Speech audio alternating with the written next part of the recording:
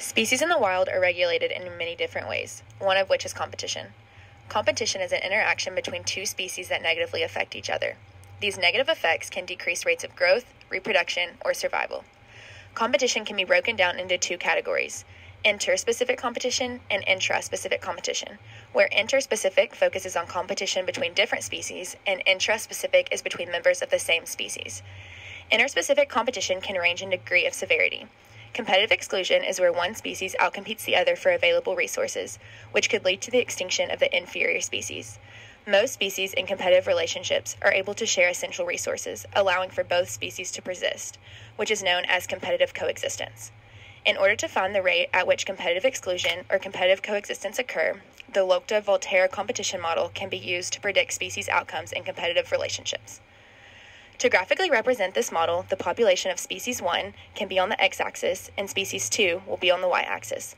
The carrying capacity of each species will be plotted on their respective axes. The alpha and beta are competitive coefficient constants that describe the effect of one species on the other. These values are measured experimentally and will therefore be given to determine what the outcome of the population will be after competitive exclusion. K1 over alpha will be plotted on the y-axis, and a line from K1 alpha to K1 will be drawn. To determine N2, K2 over beta will be plotted on the x-axis, and a line will be drawn from K2 over beta to N2. There are 4 different graphs that can occur from this. When the two lines cross, depending on the outcome of the graph, competitive exclusion may or may not occur. Competitive exclusion can occur when two lines cross, and K2 and K1 lie outside of K1 over alpha and K2 over beta. But which species will outcompete the other depends on the starting conditions. Another outcome of the Lotka-Volterra competition model is when isocline lines do not cross and competitive exclusion takes place. In this model, K2 and K2 over beta will lie outside of K1 and K1 over alpha, which will make species 2 outcompete species 1. If the populations lie outside the carrying capacity of species 2, then both species populations will be decreasing because they are above both of their carrying capacities. If the populations lie in between species 1 and 2 carrying capacity, then species 2 population will increase and species 1 population will decrease. If the populations lie below species 1, then both populations will be increasing because the populations would be below both species carrying capacity. In the opposite situation, K1 and K1 over alpha will lie outside K2 and K2 over beta. In this case, species 1 will outcompete species 2.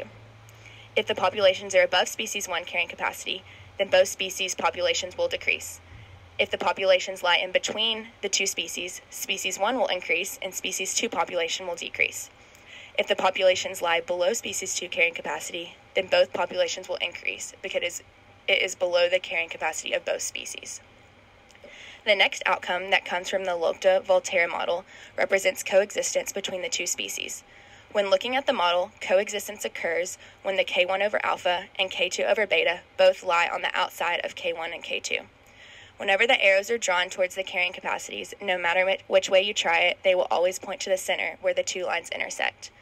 Most of the time, though, coexistence only occurs in very specific situations, meaning that more than likely the two species will continue to outcompete with one another.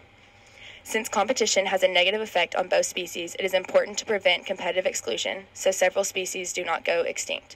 There are several types of preventions for competitive exclusion, such as resource partitioning, disturbance, predation, and evolution.